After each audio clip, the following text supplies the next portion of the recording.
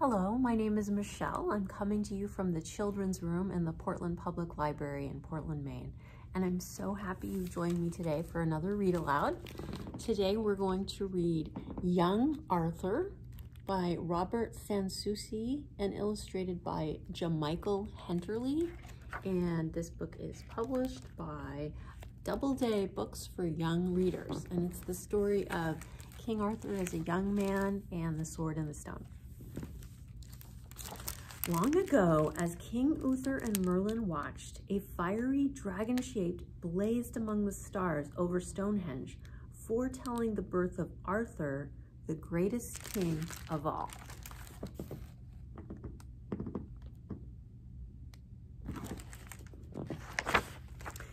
King Uther heard the baby's wail and leaped to his feet. There was a sharp rap at the chamber door, and a servant entered, grinning happily. "You have a son," he told the king. Uther's joy knew no bounds. When he was ushered into Queen Igerna's bedchamber, Uther looked lovingly at mother and son. "The boy's name shall be Arthur," he declared, "and he shall be a great king, for Merlin has foretold that he will one day rule the greatest kingdom under heaven."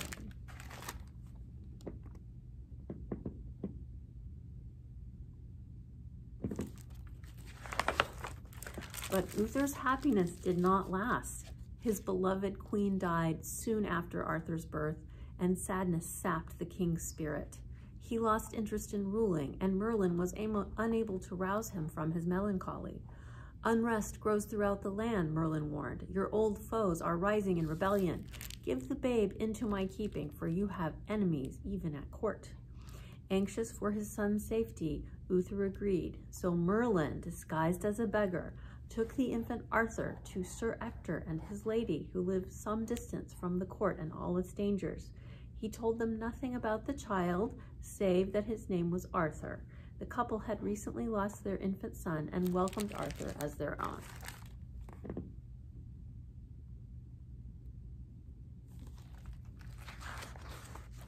Soon rebellion divided the kingdom. Uther, reclaiming his old spirit, rallied his knights and barons. With Merlin always beside him, he drove back his enemies. But as Uther celebrated his victory in the town of Verulam, traitors poisoned the town's wells. The king and his loyal followers were stricken. Merlin alone escaped. Though he tried his healing arts on Uther, he was forced to confess, "Sire, there is no remedy." "Then," said the dying monarch, "I declare that my son shall be king of all this realm after me. God's blessing and mine be upon him." And with these words, Uther died. When the rebels entered Verulam, only Merlin was alive. "Tell us where Uther's son is hidden," they demanded, "so that we can slay him and end Uther's line." But Merlin vanished before their eyes.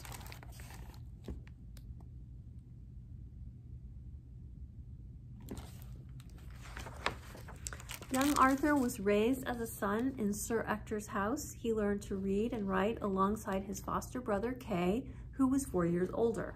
By the time he was 15, Arthur was a tall, handsome, quick-witted lad.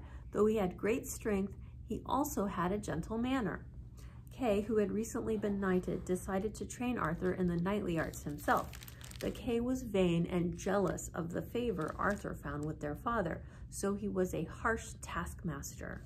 Arthur came away from his lessons in swordsmanship with many bruises and cuts. When he complained, Kay replied, "A knight must be thick-skinned and ready to bear even grievous wounds without flinching." Yet if Arthur so much as pricked his brother, Kay would bellow loudly for the physician. Eventually, Kay appointed Arthur his apprentice.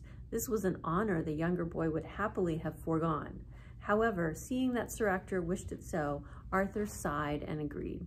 But he felt in his heart that he already was a knight, though no lord had dubbed him such. Both Arthur and Kay knew it was vital to learn the arts of war.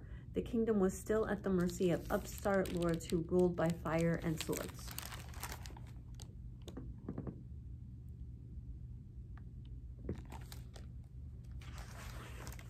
The story of Uther's lost son, the true heir to the throne, would have been forgotten but for Merlin. One Christmas Eve, the long-absent magician reappeared and summoned the bishops, lords, and common folk to London Square. There he drove a broadsword halfway into a huge stone. Written on the blade in blazing gold letters were the words, "Whoso pulleth out the sword from this stone is born the rightful king of England." In the days that followed, knights and barons, cowherds and bakers, an endless parade of would-be kings eagerly pulled at the sword, but none could loosen it, let alone draw it forth. When they accused Merlin of trickery, he said, "The rightful king has not yet come. God will make him known at the proper time."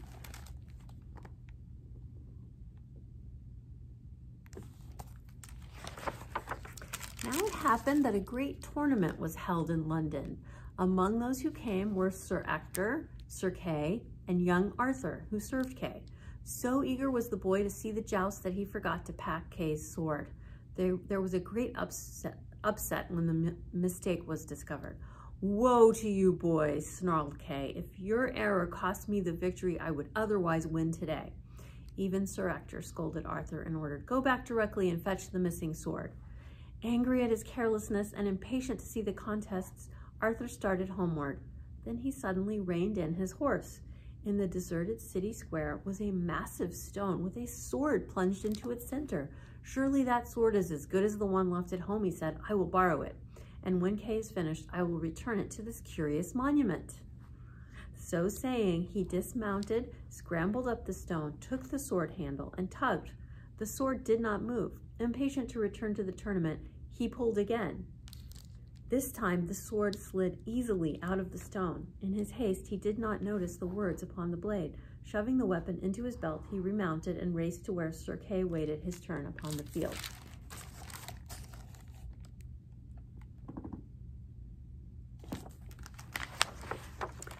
The moment he saw the golden words upon the blade, Kay began to tremble with excitement. When Arthur asked what was amiss, Kay shouted, "Go, get away, you have caused enough trouble." But Arthur was curious, so he followed as Kay ran to Sir Ector. "Look, father," cried Kay, "here is the sword of the stone. Therefore it is I who must be king of all this land." When Sir Ector and the others saw the sword and read the golden inscription, they began to shout, "The sword from the stone, the king's sword." Hearing only this much, Arthur thought that he had stolen a king's weapon. As people hurried excitedly toward Kay, Arthur spurred his horse away, certain he had committed a great crime. Looking back, he saw Kay and Sir Ector ride off, surrounded by the greatest lords of the realm. Were they taking Kay to trial, he wondered? Had he brought ruin upon Sir Ector's household? "A true knight would not run away," he said to himself, "and I am a true knight in my heart." Fearful but determined to do what was right, the boy wheeled his horse around.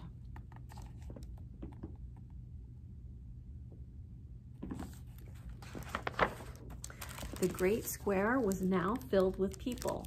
Just how terrible a crime had he committed? Upon the stone stood Kay, holding the sword. The crowd shouted each time he held the blade aloft. Then silence fell over the throng. Merlin had appeared at the edge of the square. People stood aside to let the magician approach the stone. "Are you the one who pulled the sword from the stone?" Merlin asked. "I am holding it, am I not?" Kay replied. "The rightful king could pull it free 100 times, said Merlin. "Slip the sword into the groove and pull it out again." With a shrug, Kay reinserted the sword, but when he tried to jerk it free, it would not budge.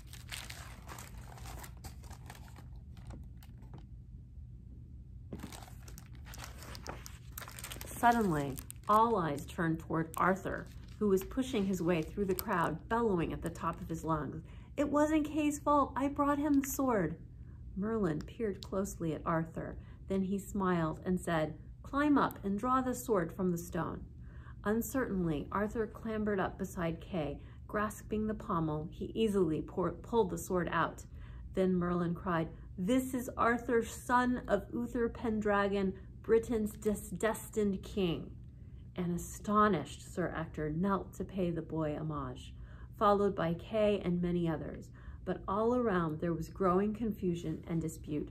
Some cried, "It is the will of heaven. Long live the king," while others cried, "It is Merlin's plot to put a beardless boy, a puppet, on the throne, and so rule the land." The cries of "Long live King Arthur" soon carried the day, but many powerful knights and barons rode away angry, vowing never to accept Arthur as their king.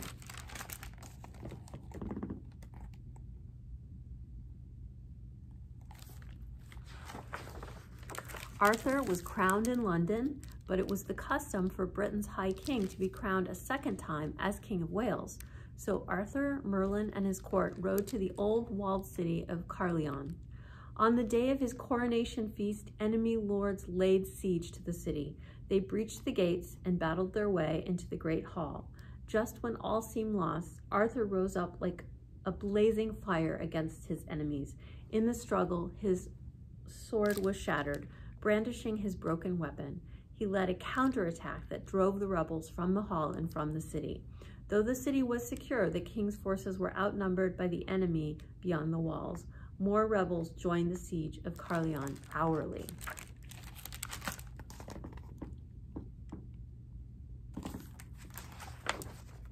In the great hall, Arthur stared unhappily at his broken sword. "If I had a proper king's sword, I would rout those rebels once and for all," he boasted. "You have courage and a strong right arm," said Merlin. "In a short time, you have shown you have the makings of a just and wise ruler. These things are more important than a sword, no matter how finely made. The people trust you." "Yes," said Arthur with a thin smile, "but I would have more easily trust myself if I had a proper sword." "Then you shall have it," said Merlin. "Come, we have a great distance to travel in a short time." "How can we go anywhere?" Arthur protested. "We are surrounded by enemies." "Take my hand," said Merlin. "Don't be afraid. If you speak or cry out, you will undo everything." Without hesitation, Arthur clasped Merlin's hand. It seemed to him that they were wrapped in a pale smoke. Then they flew like ghosts along corridors unseen by the guards. They passed through the huge doors of the hall, though they were closed. Down the deserted streets they raced. Arthur felt excited, afraid, dizzy. Many times he choked back a cry, but he kept silent, his fingers twined with Merlin's. They reached the city walls and poured like rising smoke up the battlements. They poured down the outer walls like rainwater. They sped past the tents and watchfires of the enemy camp, across the meadows and through the trees beyond.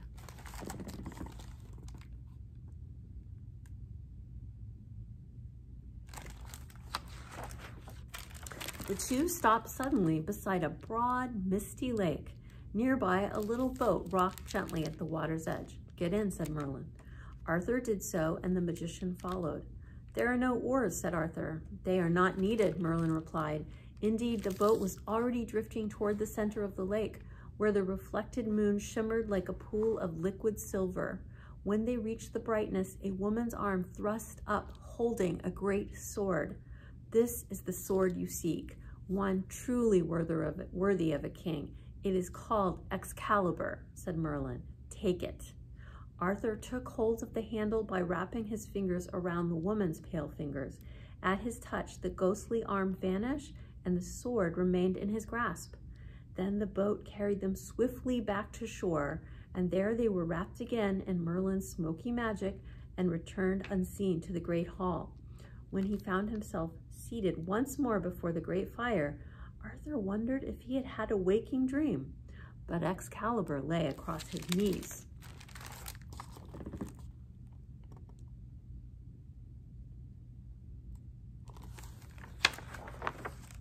At dawn, Arthur, brandishing Excalibur, led his army against the enemy just emerging from their tents.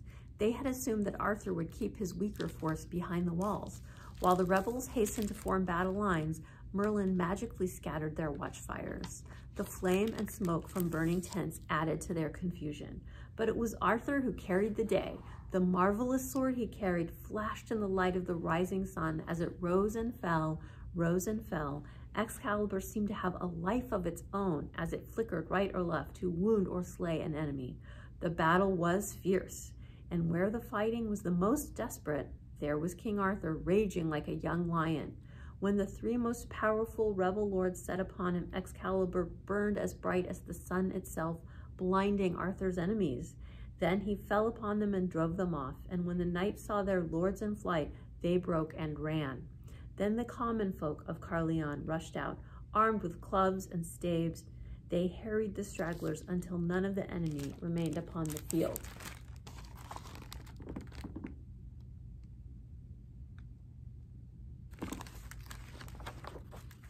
King Arthur had won his first battle.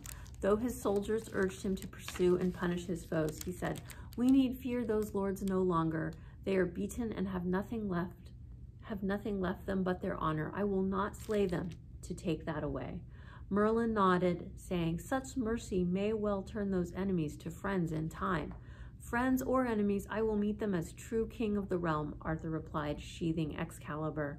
"Now," said Merlin, "your real work begins. You must raise the castle of my dreams, named Camelot, and gather around you the greatest knights from near and far, and then you will establish a reign of such nobility, justice, and wisdom that all ages will celebrate Arthur the King, whose fame will grow with every passing generation."